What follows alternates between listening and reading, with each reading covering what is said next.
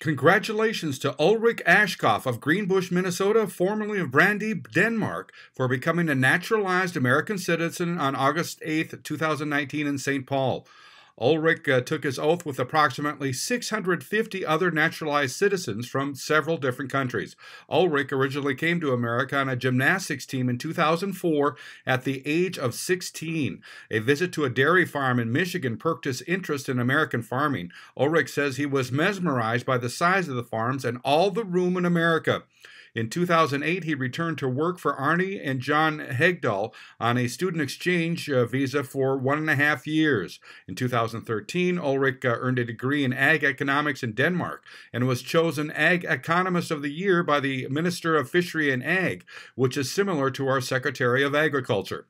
In 2013, he returned to work for the Hegdahls on a green card, which he received in the Green Card Lottery, and has worked for them ever since.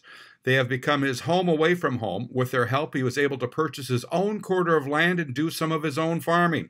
Along with farming, he has earned an AS degree in business at Northland Community College and is currently working on a BS degree in finance through the University of Minnesota. Ulrich is married to Kayla Berg, daughter of Brian and Gretchen Berg of Greenbush. Their 17-month-old son, Marius, like Ulrich, has dual citizenship in Denmark and America. Marius, along with his mom and dad, has made 2 trips to visit his grandma Inga Marie and grandpa Ole, 2 uncles, 1 aunt, and several other relatives in Denmark. Becoming a citizen became more important to Ulrich now that he has family. Ulrich says he is anxious to exercise his privilege to vote and make decisions that he thinks are important to this country. I'm Neil Carlson reporting for PageOnePublications.com.